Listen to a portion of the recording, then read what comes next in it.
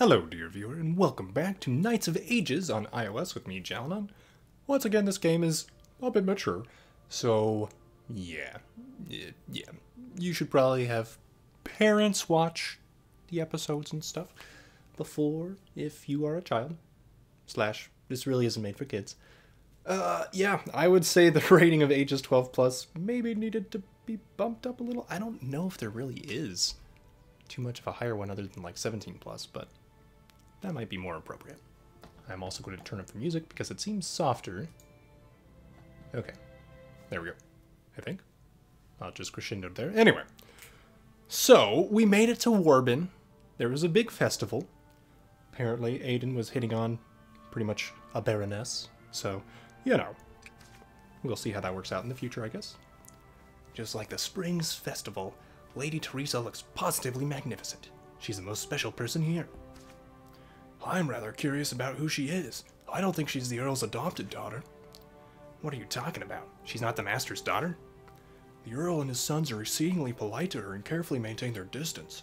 Does this look like the way one would treat an adopted daughter to you? Quiet. If someone overheard us, we'd be mincemeat.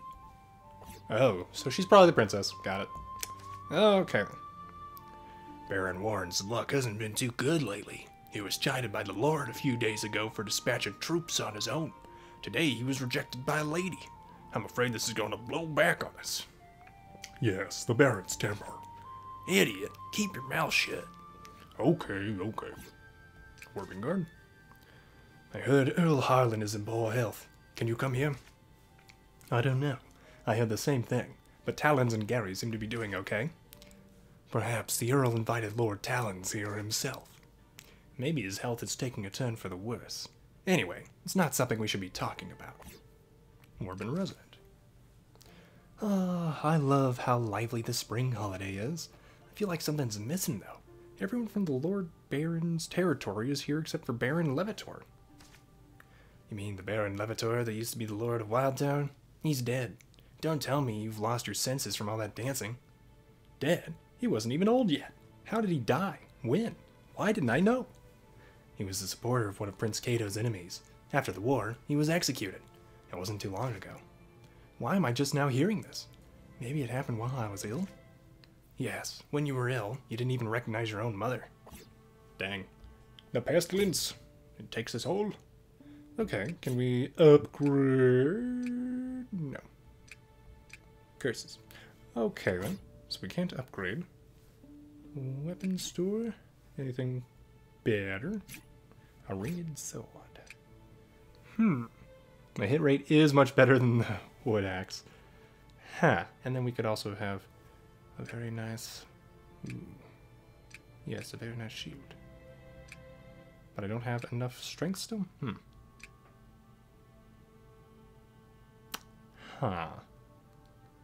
This does hit more. Does the same amount of damage, doesn't it? What? Okay. Well, we'll do that. Because apparently it's better. Okay. And I haven't seen anything saying which weapon you wield really matters yet.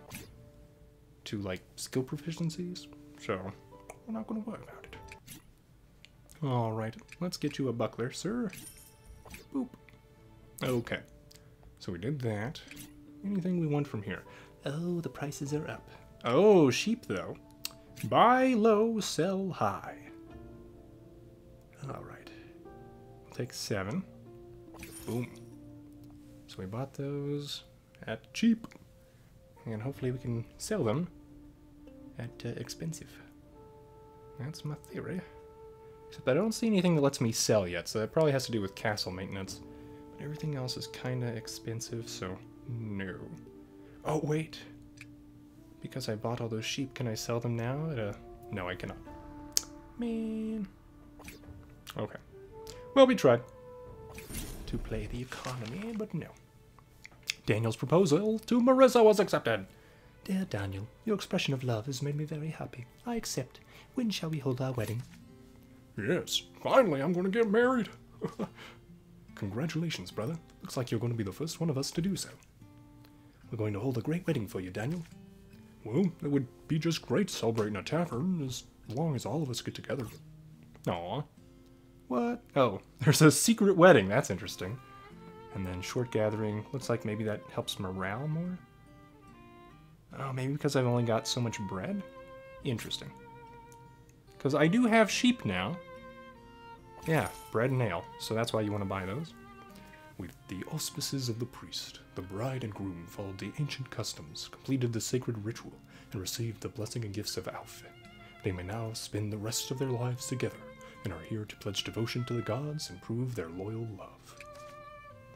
I hereby formally vow to follow the gods' will, and to faithfully be your husband and protect you, in richness and in poverty, until death do us part.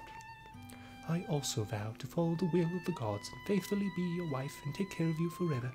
I will be buried with you and your family after death. Okay. So that's interesting. I'm guessing they only have the one piece of art. Huh. That looks kinda like the princess character in one of those nobles. And then random priest boy. Okay. And I shouldn't say priest boy. Priest man! Anyway, roughly 3 years later. Oh, we haven't been killed off yet. Good. Okay, how time flies. Oh, Marissa's pregnant. New mercenaries. Okay. Yep. Excellent.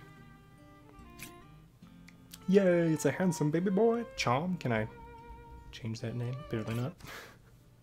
Charm it is. Or hum. If you do the CH noise, the hum. The Mercenary Corps welcomed a new member to their family. They wanted the child to be independent and close to nature, so they named Daniel's child Hum. Chum. Whatever. Chum? No, probably not. At the same time, they also began to do some special business with Gary Burley and Jacob. Their relationship with the Burley family became close, and they occasionally performed work for House Barons. During this period, Cato Signing was crowned king. The Bloodhound Mercenary Corps continued to develop and made a fair amount of money. Okay, return to Berg. Okay. Gary's here. Looks like we've got some work. The Bobbit family has a warehouse by the lake. I want you to burn it down and kill everyone inside. The Bobbit family? You mean Warren Bobbitt's family? Yes. As always, you will be paid upon completion of the task. But they're nobles. Why should we provoke them? Isn't that just going to cause us trouble? These opportunist rats have made a mess of this kingdom and must be dealt with.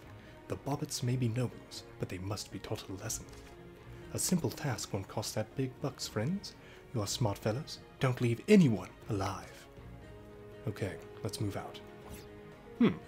Well, I may not have liked Warren, but that doesn't mean his whole family should die. Dang! Okay, then. Huh. Well, any new chats? Doesn't look like it. Any new weapons? No. Nope. Away we go. Oh dear. Well, we're mercenaries, I guess. Yeah, and all of our other dudes aren't as well prepped. So, away we go. Guard the warehouse exit. Don't let anyone escape. Who are you? What are you doing here? We're mercenaries. All you need to know is that we're here to kill you. Okay. No dishonesty, at least, so there's that.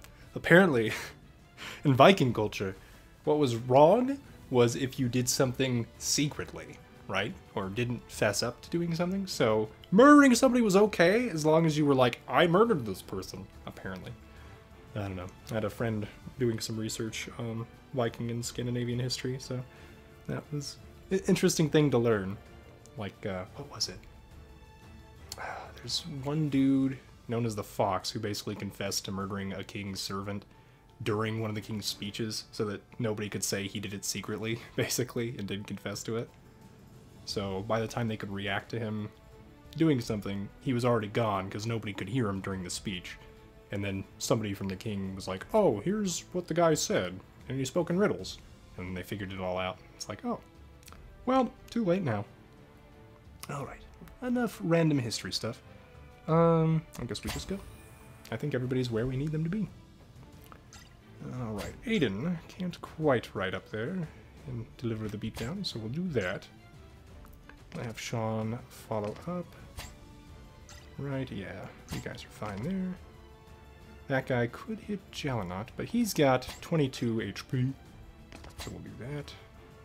Brandon is, of course, a madman, so he can just go right on in there. And you go over here. Only one dude can attack you at a time. Nice deflection. / block. Help! Spare us! The villagers are innocent. We don't need to hurt them. How do we know that that dude's really a villager? Okay, well. Villager. Could be one of their family in disguise. Let's be real. How much damage can I do? 6? How much can you do? 5. So yeah, we're going to go up here. Boop. Oh, critical. So then we can do that. Well, yes. I think we will. Cavalry archers. Who knew? Okay, Daniel can do some work. Can do a lot of work with Jalanaut, though. We'll do this. Yeah, because that was less damage. Whereas you, if you get a critical... Nope. Not quite. Brandon, you keep going. Question... Should have let Brandon hit this guy. Okay, well, so many blocks. Oh, until then. Fine. Okay, well, I want you to gain some XP. So keep getting XP. Thank you. So... Dang. Moral conundrum. We've been told we're trying to clean up some stuff. Wait, Christian has an ability. Oh, it's fine. That was a massacre. Check to make sure there are no survivors. Set the fire. Okay, so we didn't have to kill the villagers. Yay! Moral problem solved. Nimbleness. Ooh, so I did learn a skill. +1 speed. Wait, I have 9 strength. I should be able to wield that axe, right? Maybe it was just too heavy with all my other armor? Huh. Endurance. Max durability, +15. So I guess the weight we can lift and stuff. Ooh. Plus precision. We still don't have 5 strength yet. Alright, Daniel. 17 vitality. Sweet. Well done. You made quick work of that. 80 silver coins. A month later, Gary Burley returned to Berg. Okay. Now what's this? So we've done that. Let's double check some things.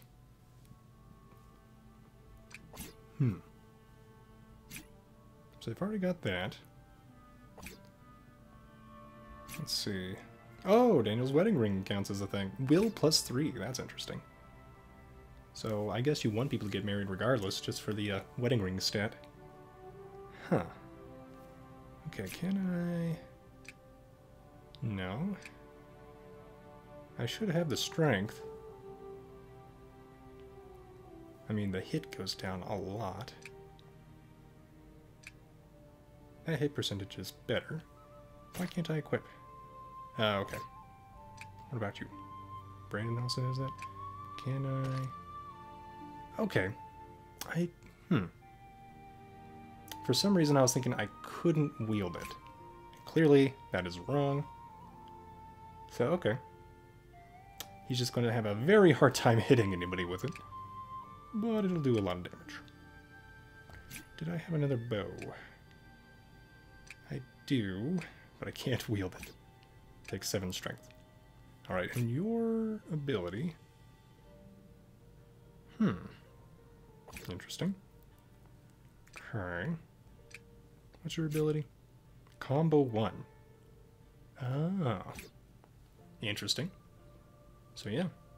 He's kind of built to be an assassin, I think.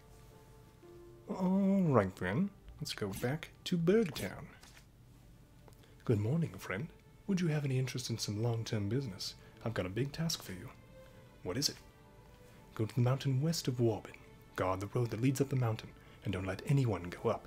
Stand guard there for a few months. What do you think? To what end? Why seal off the mountain? The less you know, the better. Only my people can be allowed up the mountain. No one else, including you. Can you do this for me? Understood. Do not worry. Good. Don't let me down, Jalanaut. Okay. This seems like a setup. We will see. Would I prefer Jalanot to have this thing? It's less attack, more hit. Let's buy it anyway, I think, right? Well, we'll buy it. But we won't equip it. Just in case. Anybody else needs stuff? Nah. Okay. Can we recruit anybody? Geldrilia, the Calculating.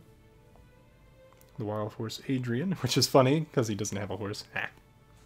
The Hearing Impaired Alexander. The Dexterous Christopher. For a year. Okay, level 24. That probably explains it. Let's see what his stats are. Strength, Dex, Agility. Terrible perception, though. So, no, I don't... Oh, so you can't just look at their stats. Because I'm trying to escape. And, no, it won't let me. Well, that was probably a poor trade. I'd like to see stats and stuff, but it won't let you. Okay.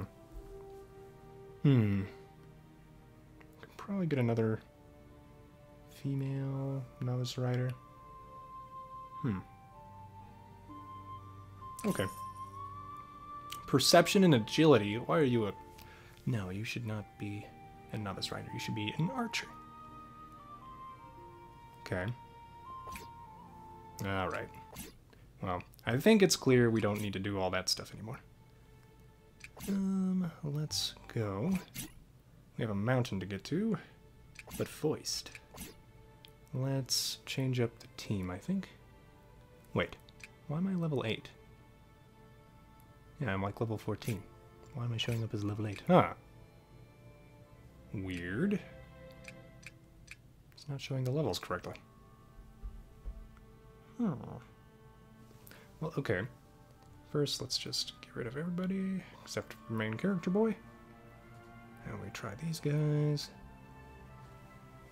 And anything else? Nah. Let's go back to town. Let's change. You. No, you. You were definitely an archer. Change. Ooh. Okay. So she lost the strength she'd need for the bow. But oh well. The good bow, I should say. You. Sir Christopher. Strength, dexterity, agility. Oh, he gets dex plus 5, though. His perception is terrible. I think we keep him, though. I mean, he's technically just better than Sean at the moment. Other than the perception thing.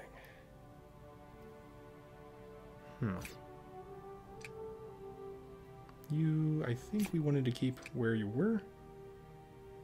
Yeah. Right? No, we could make you an archer, too. If we do archer... Yeah. Okay.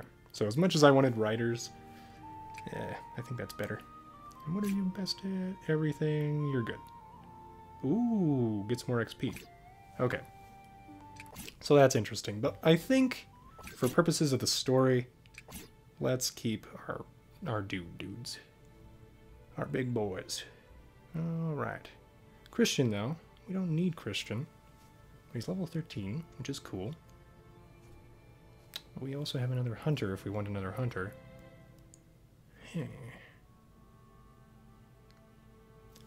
We'll take level 24 guy. Just in case. Maybe being high level will matter for some other things in the future. So, to the mountains we will go. Occupier level 28. Phalanx infantry. Alright then. Also, I should really make sure this guy's equipped. Good thing I checked. Oh, he can use the hardwood bow. Cool. Equip. Wait, that's a one-handed bow? What?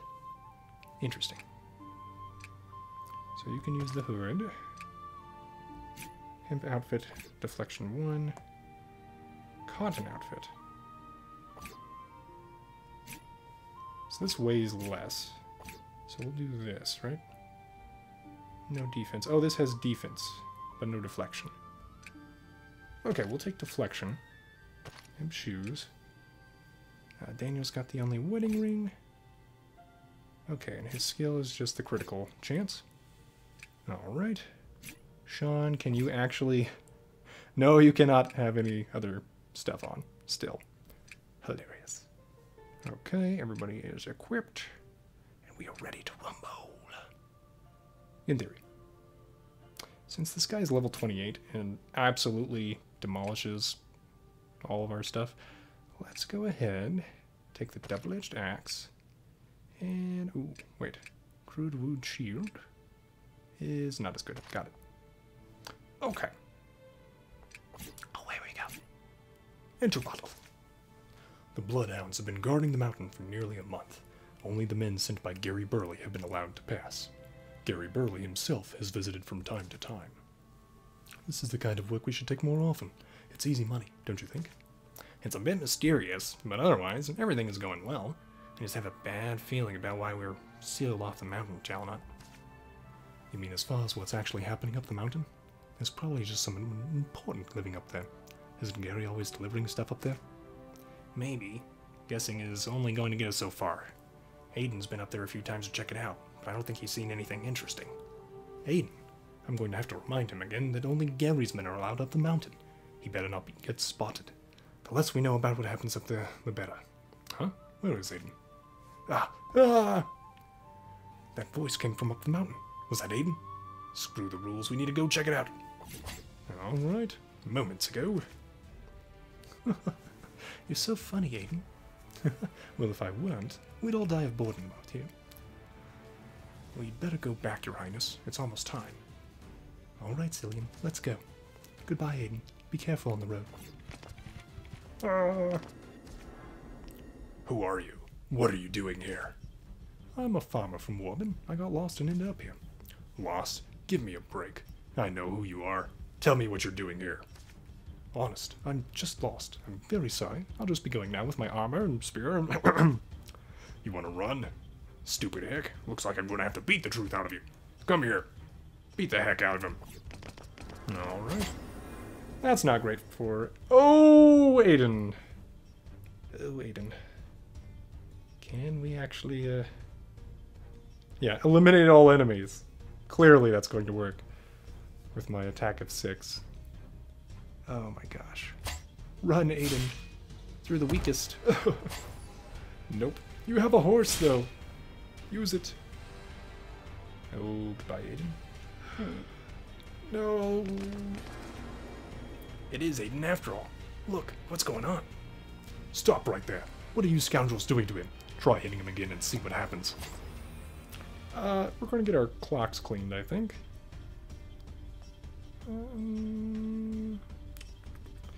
We can hide in these bushes.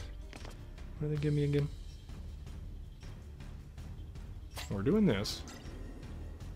Aidan, you're kind of done for. I am sorry. My brother from another mother, we gotta take this careful. Boop.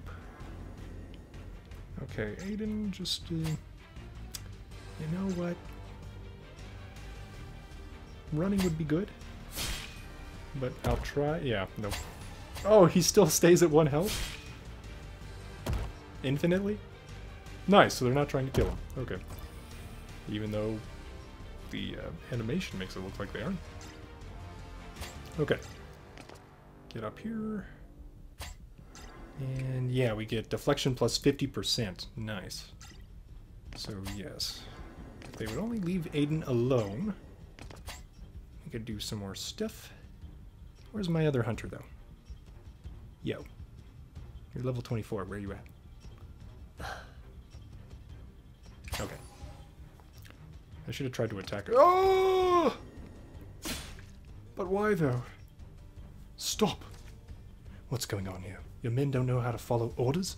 Get your men out of here, quickly, before I lose my patience. Oh, okay, that turned out better than it could have. Yep. Gary Burley took control of the situation. The bloodhounds rushed back to Burrow to seek treatment for Aidan. After treating him, the doctor said it was a miracle that he survived, and that he would need a long time to recover. Yeah, parting on bad terms. That was probably going to happen. Aidan's finger injury has recovered. Okay. Well, back to Berg we go. During this time, Aidan's condition improved. However, his right hand was near useless, and he had lost his left eye. Meanwhile, suspicious characters often hung around where the mercenaries were holed up, but nothing ended up happening. 2 months later, Gary Burley unexpectedly came to Berg and paid a visit to Jalnot and the Bloodhounds. What are you doing here? I'm here to talk business, of course. Don't worry. You mind giving me an explanation of what happened? Your guys beat the heck out of my man. He still hasn't fully recovered. What do you need us for? He violated our agreement. This you cannot deny. Luckily, we got to him before he could learn anything he shouldn't have. Otherwise, he'd be a dead man. Having said that, your corps is still the most outstanding mercenary corps there is. I've got some work that requires someone capable and reliable. Go to Greenstone Fort to the south and kill the priest inside. What? Kill a priest? What kind of mission is that? We'll be branded criminals. Don't tell me you're trying to get us killed. You think too much. There are factions within the kingdom that have become extremely corrupt. They are controlled by a group of rogues that hide behind religious cloth. They profit off bribes and they sell intelligence for money. That priest is no exception. These pests must be eliminated. Once this is all over, you'll find yourself with powerful allies, not pursuers. You overestimate the power of these disorganized factions. Can I trust you? Of course you can. Once you kill that priest, you earn yourself a large bounty, and our business can continue as before.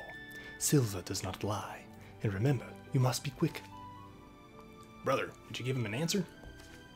Yes, I know it's hard to understand. Actually, I didn't want to. But it is true that we were the ones who violated the agreement. But the price is too much. Poor Aidan. I still wonder if it's a trap. Gary has given me his reasons, but I don't think I can fully trust him. After all, I have to take the lives of my men seriously. I heard a little bit of your conversation. This matter, with his power and influence, if he wanted us dead, we'd be dead already. Doesn't mean we shouldn't be careful, though. Well, sounds like we should maybe carve out a little slice of the kingdom for ourselves. No, that's kind of meh. Okay, so Cross-Eyed Phil, the Simpleton, it looks like, Christopher the Fox, and the Calm Pete. I wonder if you're actually a good writer or not, Pete. But we have too many people already. Right now they're just taking salary without doing anything at the moment. But yeah, they want us to assassinate a priest. Suspicioso. Well, next time, dear viewer, we will discover the implications of politics and religion, apparently. So, anyway, leave a like if you've enjoyed Knights of Ages. Subscribe to see more iOS gaming videos. Comment below to let me know what you want to do after Chapter 1 finishes. Because I think it'll let me know when Chapter 1's done. Yeah. And I hope you have a great day.